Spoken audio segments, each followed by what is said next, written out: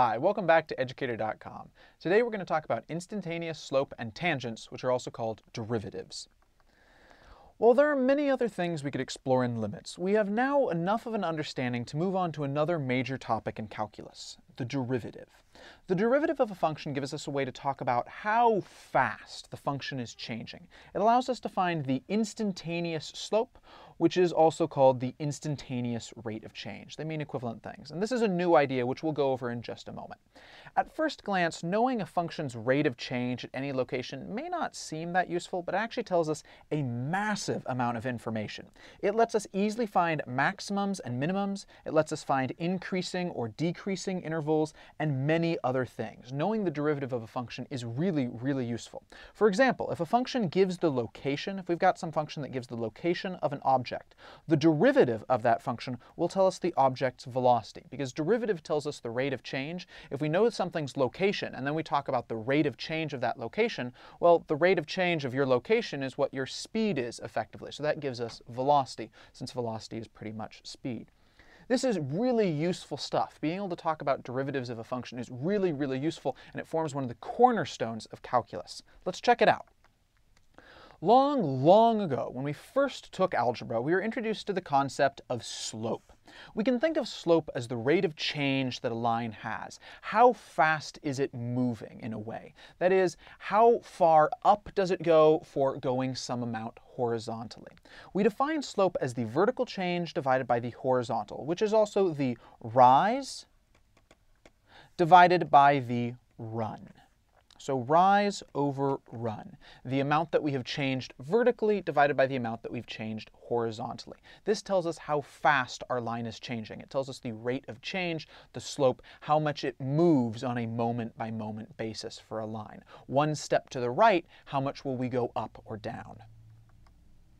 The idea of slope makes a lot of sense for a line because its rate of change is always constant. But what if we wanted to apply the idea of slope to a non-line, something like, say, a parabola, just for example?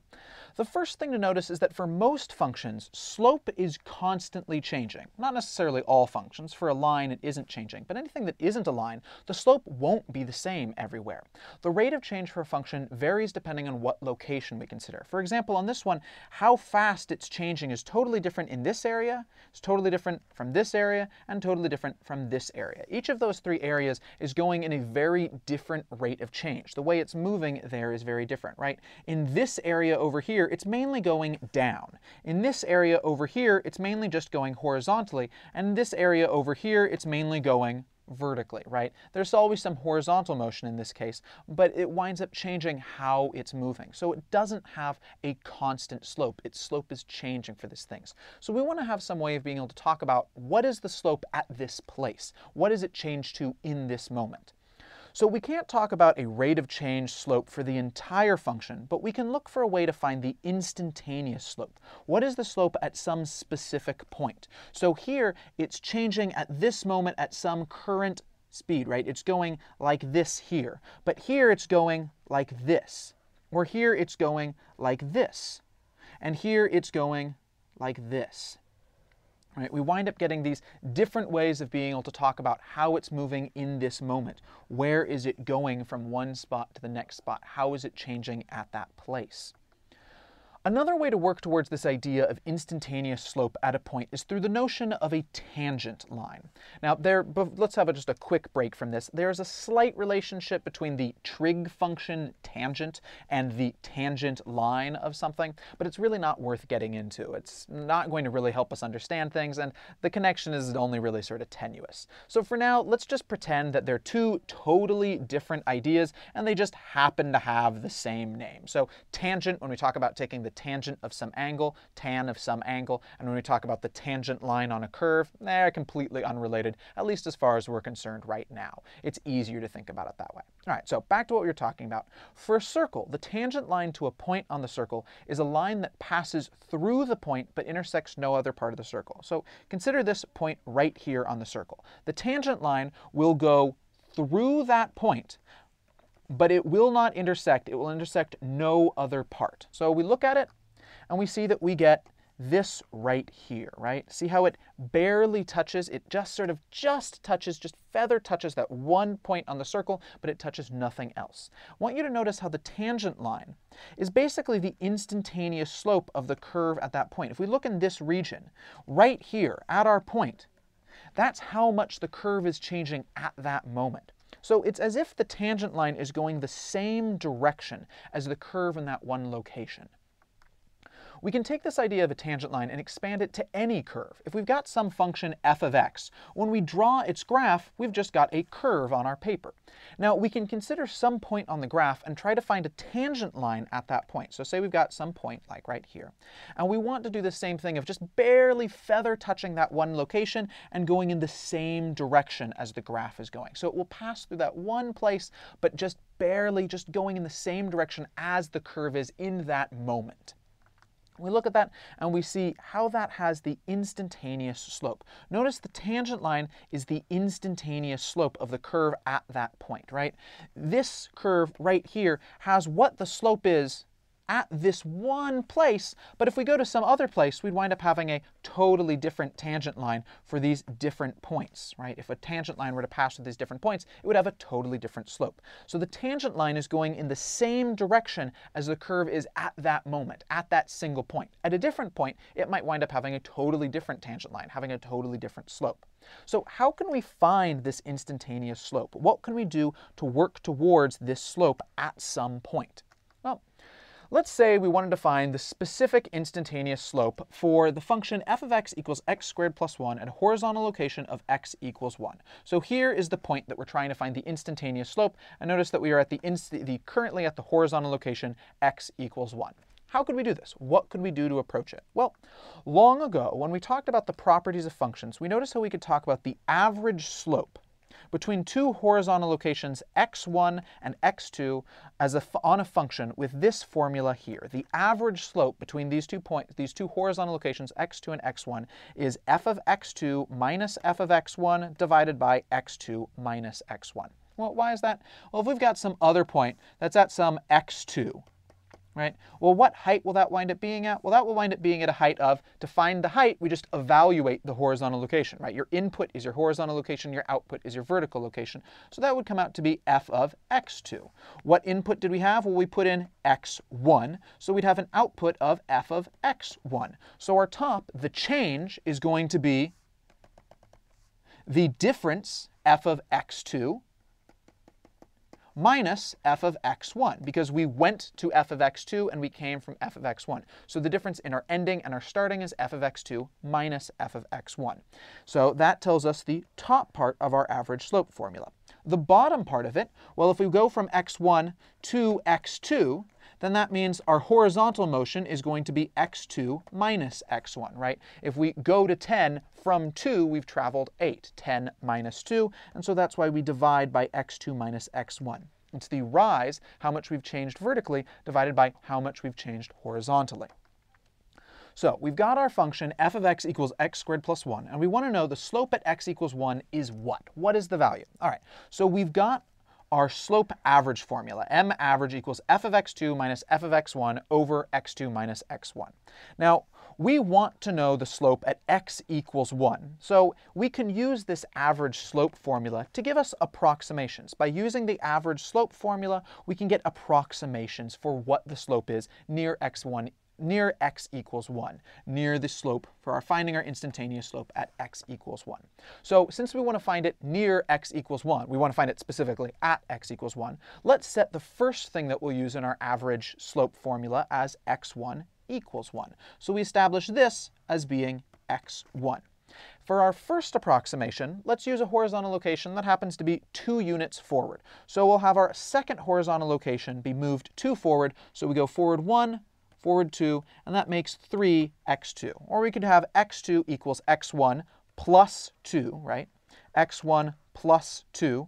And since we're using x1 equals 1, we've got 1 plus 2, which comes out to be 3. So we've got x1, x2. So we're looking to find the average slope between these 2 points. All right, so our function is f of x equals x2 plus 1.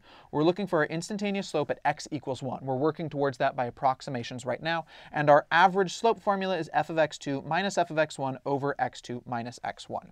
We know that x1 equals 1 because that's the point that we're interested in finding the slope for. So we'll just set that as sort of a starting place to work from. And we decided for our first one to go with x2 equals x1 plus 2, which was 3.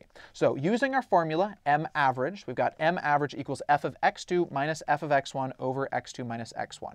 x2 is 3, so if we plug that into f of x, then we've got f of x2 equals 3, so f of x2 is f of 3. f of 3 would come out to be 3 squared plus 1. 3 squared plus 1 gets us 10. For f of x1 would be f of 1. f of 1 would be 1 squared plus 1, so that gets us 2, so it's 10 minus 2 on the top, and then x2, 3 minus x1, 1, so 3 minus 1 on the bottom. We simplify the top, we get 10 minus 2 becomes 8, 3 minus 1 becomes 2, 8 divided by 2 gets us 4, and if we draw it in, we wind up getting this purple line right here. That's the slope if we set it equal to that average slope. It winds up passing through those 2 points. So we've got an average slope of 4 between those 2 horizontal locations. Okay, that's not a bad start. It's far from perfect. We can clearly see this line right here is not, in fact, the tangent line, right? It's not the tangent line. It doesn't pass perfectly against that point. It doesn't just barely feather touch that one point. It isn't going in the same direction. But it does give us an approximation. It's a start. So how can we make this approximation better? Well, we probably go, well, the issue here is the fact that x2 is too far away. We want x2 to be closer. So we can improve it by bringing x2 closer to x1. So this time, let's go with only 1 away. We'll do x1 plus 1, so it's only 1 distance forward. So we'll now have x1 plus 1, or 2. Since we're starting at 1, 1 plus 1 gets us 2. So now we're only 1 horizontal distance away. Still the same function, x squared plus 1, still looking for x equals 1, still the same slope average formula. x1 still equal to 1, but now x2 is going to be 1 forward from 1, so that's 2 for our x2. We plug that into our average slope formula. F of x2 is f of 2 in this case, because that's our x of 2, x2 at this place. So f of 2 would be 2 squared plus 1. 4 plus 1 gets us 5, minus f of x1. f of x1 is still 1 squared plus 1, so that still gets us minus 2. Our bottom is now x2 minus x1. Our new x2 is 2 in this case. 2 minus 1, that simplifies. 5 minus 2 on top becomes 3. 2 minus 1 on the bottom becomes 1, and so we get a slope of 3. And if we graph that, we wind up getting this line right here. All right, nice. We're getting better. It's still not perfect, but the approximation is improving as we bring x2 closer to x1. So as we bring our x2 closer and closer and closer, we're going to wind up getting better and better approximations. So what we want to do is we want to bring it really close. Before we can bring x2 really close, though, we need to think about what we're doing in general so we can figure out an easy way to formulate talking about bringing x2 really, really close. So let's talk about what we've been doing in general. So we've got our average slope formula. M average is equal to f of x2 minus f of x1 divided by x2 minus x1. The output of our second point minus the output of our first point divided by the horizontal location difference of our second and first point. So what we did first was, since we're looking to use this M average formula, we set x1 at some value. In this case, we set it at the point that we're interested in, right? We wanted to find the slope of x equals 1, so we set our first point, our first horizontal location as x1 equals 1. First horizontal location is 1 because we want to find out about that slope. Then from there, we set x2 some distance away from it, right? The very first time we set it 2 distance away. So 1 plus 2 became 3. The second time we did this, we had 1 plus 1, a 1 horizontal distance. 1 plus 1 became 2. So we want to bring x2 closer and closer by putting less and less distance. So what we really care about isn't so much the second point, but the distance to the second point, right? 2 different ways of looking at this. So let's call this distance something. We'll call it h. Because what we want to do is we want to bring this h smaller and smaller and smaller. We want to bring h closer, we want to bring x2 closer and closer, so we want to make the distance between our point that we care about and the point that we're sort of referencing against for our average slope to become closer and closer and closer. So if we're calling this distance h, then we can say x2 is equal to x1, our starting place, plus the distance away h. So x2 equals x1 plus h. With this in mind, we can now rewrite our average slope formula in terms of x1. So we started with m average equals f of x2 minus f of x1 over x2 minus x1. But now we've got this new way of writing x2. x2 is equal to x1 plus the distance forward, h. So we can rewrite the formula in terms of x1 and the horizontal distance, h, to be able to create a new formula. So m average, and not a new formula so much as a restatement of the old formula, but a new way of looking at it. So we plug in x2 here, now becomes x1 plus h, so we've got x1 plus h. f of x1, well, that's still the same, so f of x1 plus h minus f of x1. x2 now becomes x1 plus h minus x1, still x1, so minus x1. On the bottom, we've got x1 here and minus x1 here, so we can cancel them out, and so we're left with just h here. On the top, though, we can't cancel anything out because f of x1 plus h and f of x1, we don't know how they compare until we apply some specific function to them. So we're going to have to use the function before we can cancel anything out. We can't cancel out the x1 part inside of the function because we have to see how h interacts with x1 before we can cancel anything out. Okay, so one last thing to notice. At this point, the only thing showing up is x1, right? Only x1 shows up in this formula, right? We've got x1 here, x1 here, x1 here, x1 here, x1 here, x1 here, but no longer x2, right? x2, we don't have to care about it anymore because instead we're thinking in terms of this distance h. That's how we swap to x1 plus h. So if we don't really care about x1 versus x2, then we can just rename x1 as simply x, because at heart, we're all lazy, and it's easy to write out x compared to x1, right? Just one less thing to write. So we can now write our average slope as the average slope is equal to f of x plus h minus f of x divided by h. All right, so going back to our thing, we've got our function is x squared plus 1, back to our specific example, and we want to find out what's the slope at a specific value of x equals 1. So for any h, for any distance away from our location x equals 1, the average slope is going to be equal to f of x plus h minus f of x all divided by h. Let's see how that's the case. Well, if we've got x here, and we've got x plus h here, then the distance forward we've gone is x plus h minus x, or simply h. So that's why we're dividing by h, because we divide by the run, we divide by the horizontal change. And if we want to look at the two heights, well, the height that we'll end at will be f of x plus h, right? If we plug x plus h to get an output, it's going to be f acting on x plus h.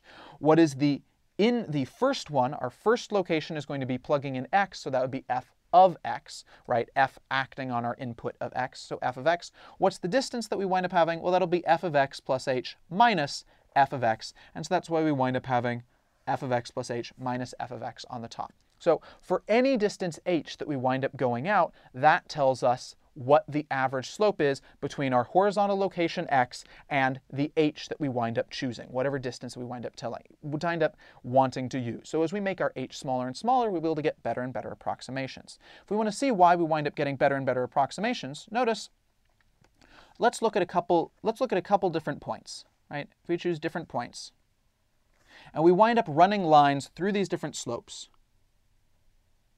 we wind up seeing that we get closer and closer to the actual tangent we want, right? Getting closer and closer to the tangent we want. So as we bring our h closer and closer, so we make our h shorter and shorter and shorter, we get better and better approximations. So as h grows smaller and smaller, our slope approximation becomes better and better. Now, what would be great is if we could somehow set h equal to 0, right? We want to have the smallest amount of space we could possibly have. The less distance we have, the better our approximation.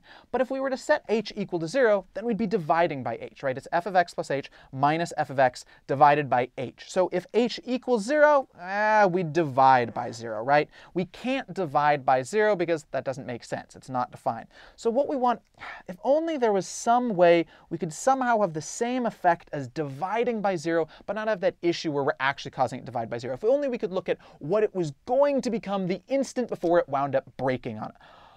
Limits. That's what that whole thing we were studying with limits was about. Limits give us a way to talk about what will it become before it breaks, right? What is it going to become just before it winds up dissolving and not actually making sense? So we want that infinitesimally small, as h gets really, really, really, really close to 0, what winds up happening. So what we're looking for is the limit as h goes to 0. As this becomes really, really close to actually being on top of that point, what value do we wind up getting out? That's going to be the best sense of what the instantaneous slope is. By getting it really, really, really close, we'll be able to get our best idea of what is the slope at that exact place.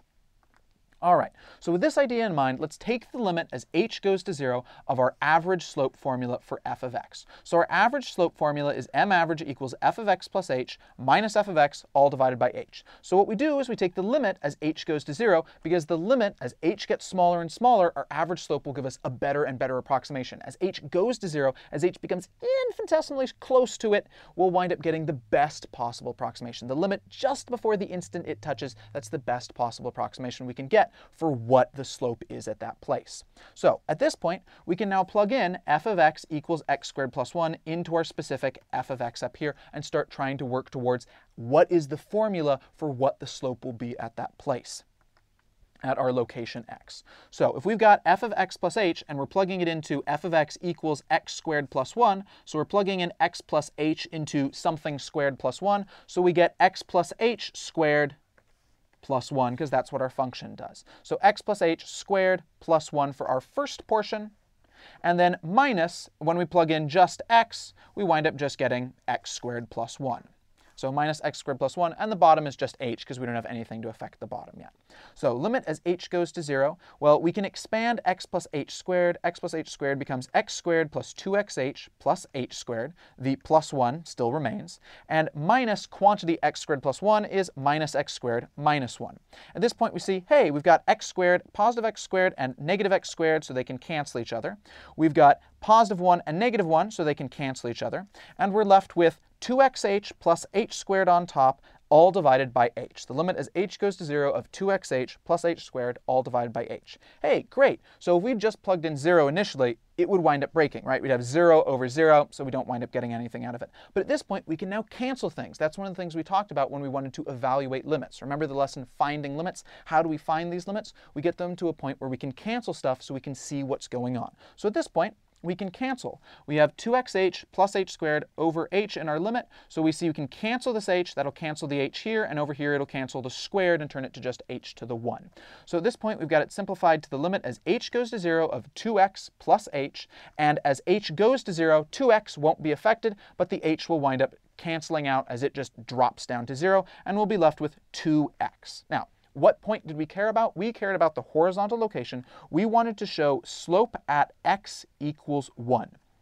So we've now got this nice formula to find out what is the slope at some horizontal location. So we can plug in our x equals 1, and we have the instantaneous slope when the horizontal location is x equals 1. We know what the slope of f of x is at the single moment, that single horizontal location of x equals 1.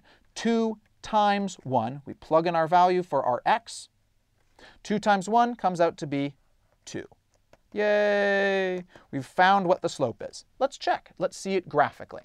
If we check this against the graph, we see that a slope of 2 at the horizontal location x equals 1 produces a perfect tangent line. This slope of 2 at the horizontal location x equals 1, right here, produces a perfect tangent line to the curve at that point. If we draw a line that goes through that point that has this slope of 2, we wind up seeing that it does exactly what we're looking for. It has this bare feather touch just barely on that curve. It just barely touches that one point, and it goes off in the direction that the curve has at that one instant, at that one horizontal location, that one point. Cool. So this leads us to define the idea of a derivative. We can do what we just did here for this one specific function in general. So we define the derivative. The derivative is a way to find the instantaneous slope of a function at any point. So the derivative of the function f at some horizontal location x is f prime of x. We read this f with this little tick mark is f prime of x. And it is the limit as h goes to 0 of f of x plus h minus f of x all divided by h. So our average slope, as our average slope gives us a better and better sense of what's happening at that instant at that horizontal location x, right? As our h shrinks down, we get a better and better sense of what's going on from this average slope thing right here. And since we have a better and better sense, the best sense we'll have is the instant before it actually winds up breaking on us at h equals 0. So we take the limit as h goes to 0. Now, of course, this limit has to exist. If the limit doesn't exist, then the derivative doesn't wind up working out. But as long as the limit does exist, we manage being able to find out what that instantaneous slope is. We call the process of taking a derivative differentiation. This is called differentiation. So we take the derivative through differentiation. You can differentiate a function to get its derivative. And when we write it out, it's just this little tick mark right here, f prime of x. So you just put this little tick mark right next to your letter. That is the letter of the function, and that says the derivative of that function.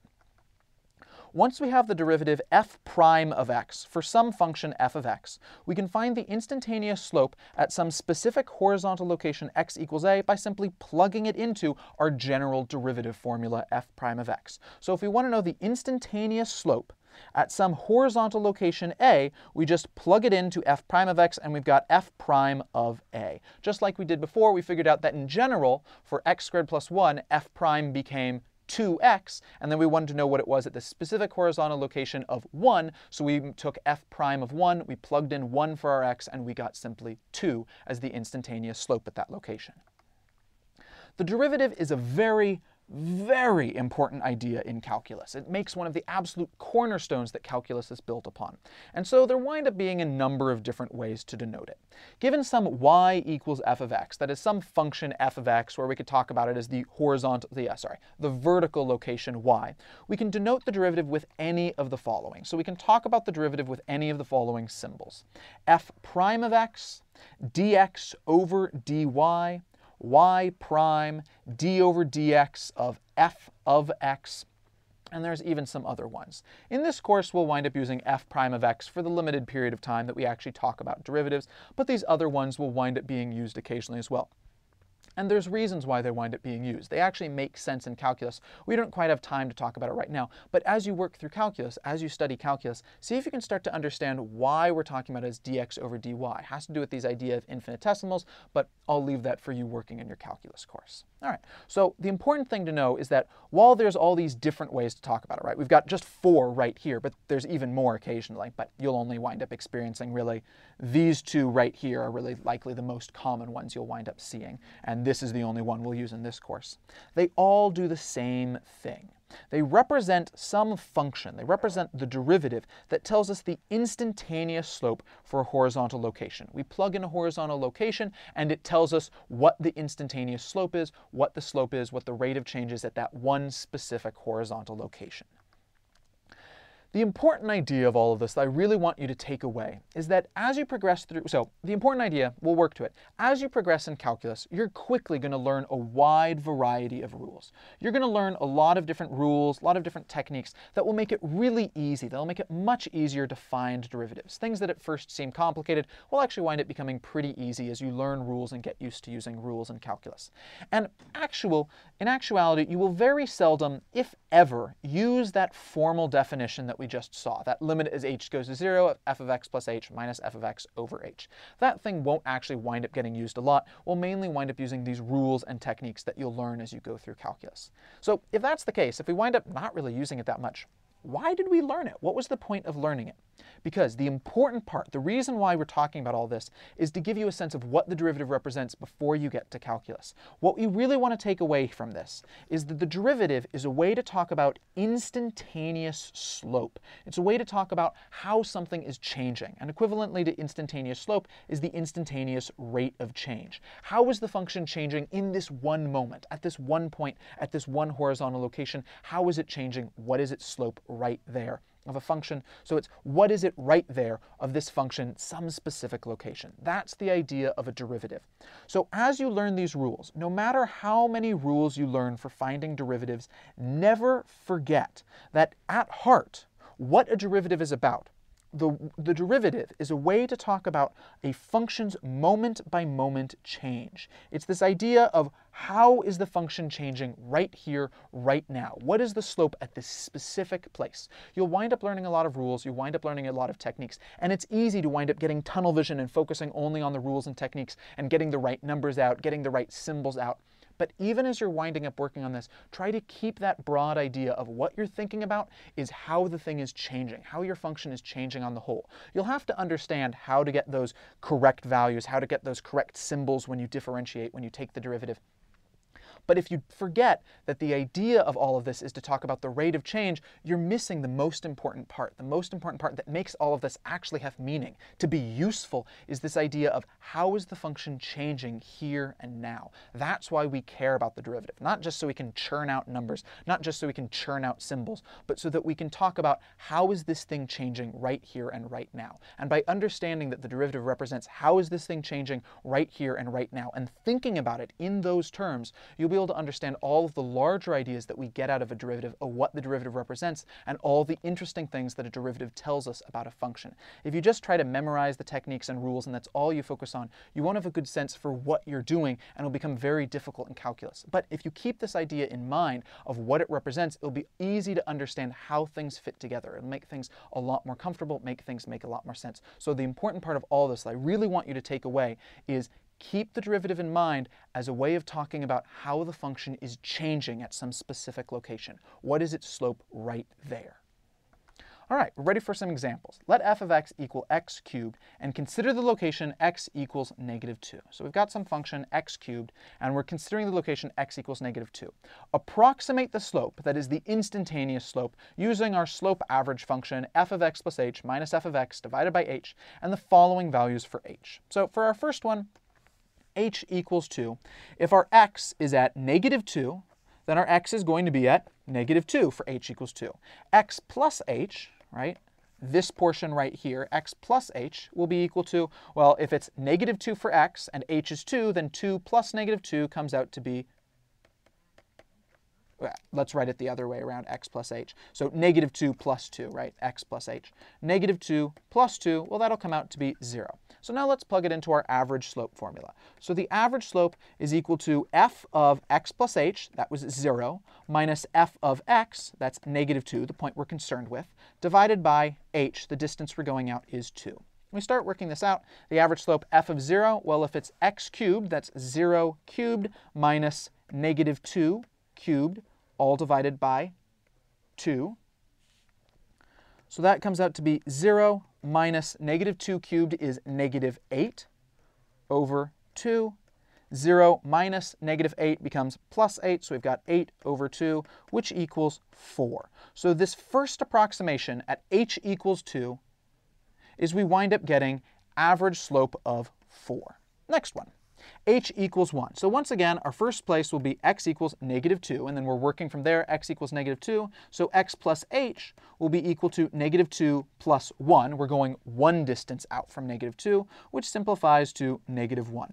So our average slope between -2 and -1 is going to be f of x plus h, so f of -1 minus f of -2 over +2.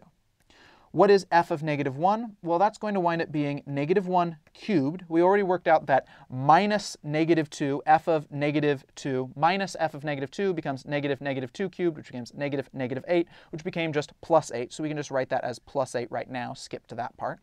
Divided by 2, -1 cubed becomes -1 times -1 times -1, just -1 plus 8. Oh, whoops, sorry, it's not divided by 2. Sorry about that. Our h is 1. That's what we're using as our h. I accidentally got stuck on h equals 2. So we're dividing by 1 because it's distance out 1.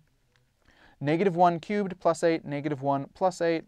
So we've got 7 over 1, which equals an average slope of 7 between x equals -2 and going a distance of 1 out. Our final one, h equals 0.1.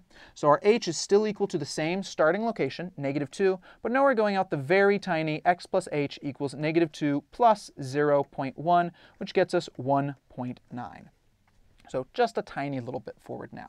So our average slope is going to be f of -2, not negative 2. We do x plus h first, and this should be negative 1.9 because it's negative 2 plus 0.1. So x plus h is f of negative 1.9 minus f of negative 2, all divided by our h is 0.1. F of negative 1.9 is going to be negative 1.9 cubed. We already figured out that minus negative 2 cubed becomes plus 8. Divide by 0.1. Negative 1.9 cubed becomes negative 6.859. Now plus 8 divided by 0.1. So that simplifies up top to 1.141 divided by 0.1. We divide by 0.1, and that moves the decimal over, and we get 11.41. Great. And so that gives us our final average slope of h equals the tiny distance of 0.1. So notice, at the very large distance, we got 4. At h equals 2, we got 4. At h equals 1, we got 7. At h equals 0.1, we got 11.41. We're slowly approaching some specific value for what it is, right? What we're trying to figure out, if we were to draw a graph here, what we're trying to figure out is, here is x cubed. What we're trying to figure out is, what is the slope at x equals negative 2? What is the slope that goes through this one place, right? So that's what we're trying to approximate, is what is the m of this tangent line, of that instantaneous slope there. So the best that we've gotten so far when we plugged in this fairly small value of 0.1 was 11.41. If we wanted to get more accurate values from this numerical way of figuring out what does the slope start to work towards, we could use just smaller and smaller h, right? 0.01, 0.000001, and we'll be able to get better and better, more accurate results. However, if we want to get it perfectly, we have to use the derivative. Hey, a problem about the derivative for f of x equals x cubed, then evaluating f prime of negative 2. And so once again, f prime of negative 2 tells us the instantaneous slope of our graph at this value, negative 2. So figuring out f of negative 2 will tell us the slope. The slope of this is going to be this value that we get from f prime of negative 2. All right, so how do we figure out f prime? Well, remember, f prime of x is equal to the limit as h goes to 0 of f of x plus h minus f of x all over h. In this case, our f of x is equal to x cubed. So we can swap this out for the limit as h goes to 0 of f of x plus h. So f of x plus h becomes x plus h cubed, right? We're plugging in x plus h into how it works over here. So x plus h cubed minus, now we're just plugging in x, so simply x cubed all over h. What is x plus h cubed? Let's just work that out in a quick sidebar. X plus h cubed, we can write that as x plus h times x plus h squared. X plus h times x plus h squared, that becomes x squared plus 2xh plus h squared. X plus h times x squared plus 2xh plus h squared. We get x cubed, x times 2xh, 2x squared h times x squared, 1hx squared, 1x squared h, so we get plus 3x squared h. Then x times h squared, so that's 1xh squared, h times 2xh, that's 2xh squared, so we get a total of 3xh squared plus h cubed. H times h gets us h cubed. Notice that's also from the binomial. We can also get that through the binomial expansion. If you remember, if you recently worked on the binomial expansion, you might recognize that. All right, so at that point, we can plug back into our limit. Limit as h goes to 0. We swap out x plus h cubed for x cubed plus 3x squared h plus 3xh squared plus h cubed minus x cubed, all divided by h.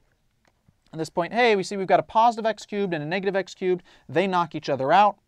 Now we see, oh, hey, everything has an h, and great. Currently, if we were to just plug in h goes to 0, we'd get 0 plus 0 plus 0 divided by 0, which is 0 over 0. We can't do that, right? But hey, we can knock out the dividing by 0 because everything up top now has a factor of h in it. So we can knock out this h here, that knocks the h out here, turns this h squared into an h to the 1, turns this h cubed into an h squared, and we've now got the limit as h goes to 0 of 3x squared plus 3xh plus h squared. So as the limit as h goes to 0, well, that's going to cause 3xh to just turn into 0, right? As h goes to 0, it'll crush the x. As h squared goes to 0, it'll crush h squared to 0. So as h goes to 0 in h squared, it'll crush h squared to 0. And that leaves us with just 3x squared. Great. So f prime of x is equal to 3x squared.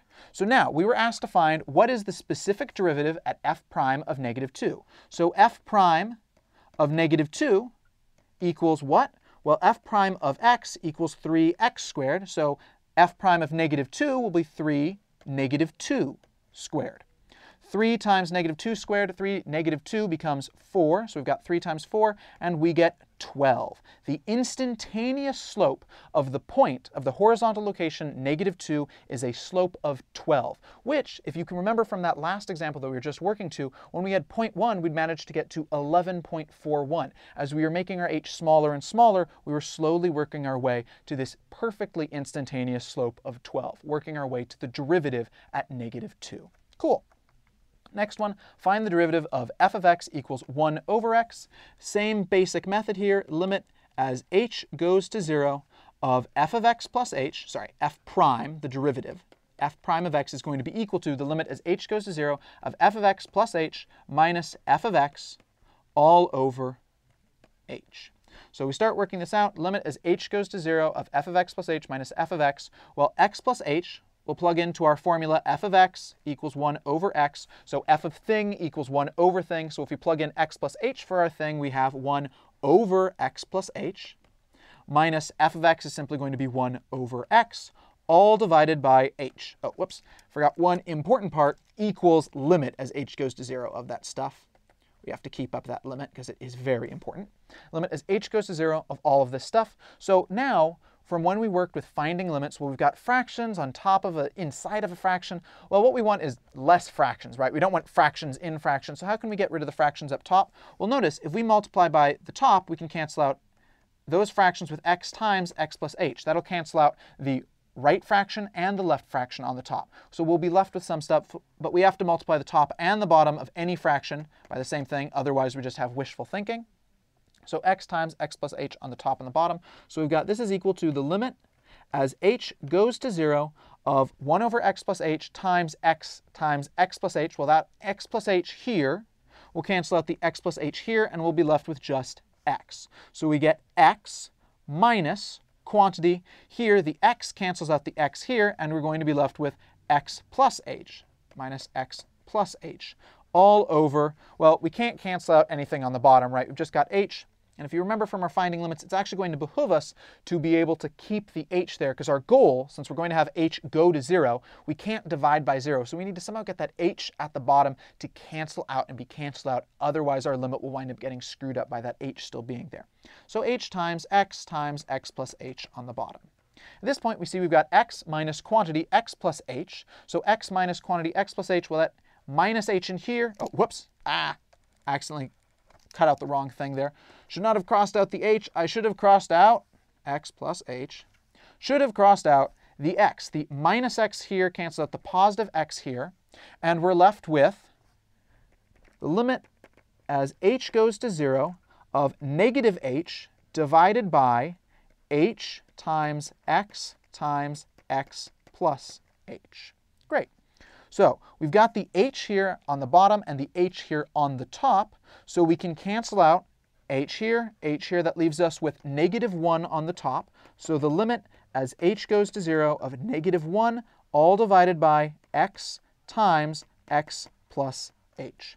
At this point, if h goes to 0, we won't have massive issues. Let's see one more. So the limit as h goes to 0 of negative 1 over, we expand x and x plus h. We distribute that x over, and we get x squared plus xh. Now, as h goes to 0, that'll cause the xh to cancel out, but will have no effect on the x squared, so things don't wind up breaking as long as x isn't equal to 0, but we're looking just in general. So negative 1 over x squared is what winds up coming out of this. Negative 1 over x squared. So that means we can write, in general, f prime of x is equal to what we wound up getting of all of this in the end, negative 1 over x squared. Yay, great. All right. Finally, before we get to our final fourth example, let's talk about the power rule. So these are the sorts of rules that you'll wind up learning as you start working through calculus. One of the first and easiest rules to learn that makes it so much easier to take a derivative is the power rule. And what it says is that for any function f of x equals x to the n, where n is just any constant number, the derivative of f of x is f prime of x equals n times x to the n minus 1. So we take that power, we bring it down in front of it, right? We've got x to the n, right? x to the n, and then we bring it down in front of it. We've got n times, and then we bring down our n to n minus 1. So you might not have noticed this yet, but this actually wound up holding true for all the functions we've worked through so far in this lesson. Both in the early part of the lesson, we were setting up these ideas, and in example 2 and example 3. When we took the derivative of f of x equals x squared plus 1, it came out to be simply 2x. Don't be too worried about the plus 1. Plus 1 we can think of as being x to the 0, so when you bring down that 0 in front of it, it just cancels out and becomes nothing. So we got 2x out of it. When we had f of x equals x cubed, when we took the derivative of that in example 2, we wound up getting 3 times x squared, right? The 3 went down in front, and we brought down 3 by 1 to 2. 3 minus 1 becomes 2. And finally, example 3 that we just worked on, f of x equals x times negative 1. We brought down the negative 1, and we got negative x, and negative 1 minus 1 becomes negative 2. So we've wound up seeing this inadvertently, and this winds up being true for any constant number n, right? It really works for anything at all. If you're curious about seeing this some more, try looking at what would happen if you tried to take the derivative through that formal h goes to 0 of x to the fourth, f of x to the fourth. Try working through the formal definition of x to the fourth. And if you really want to try seeing how it works for any integer at all, or any positive integer at least, try using the binomial theorem. And it even works for anything at all, as we've just seen for negative numbers. But you can wind up seeing how it works for binomial theorem as well. So if you're curious about this, try checking it out. It's pretty easy to wind up seeing with the binomial theorem that it winds up being true for any positive integer. All right, let's put this to use. So using that power rule, find an equation for the tangent line to the function f of x equals x to the fourth that passes through 3, 81. So if we're going to pass through 3, 81, let's first get a sense of what's going on. If we draw just a real quick sketch of what's going on here. X to the fourth shoots up really, really quickly, right? We shoot up massively, very, very quickly with x to the fourth, right? By the time we've made it to a horizontal x location of 3, we are spitting out an output of 81, right? 3 to the fourth is 9 times 9, which is 81. So we're at this very, very high point very, very quickly.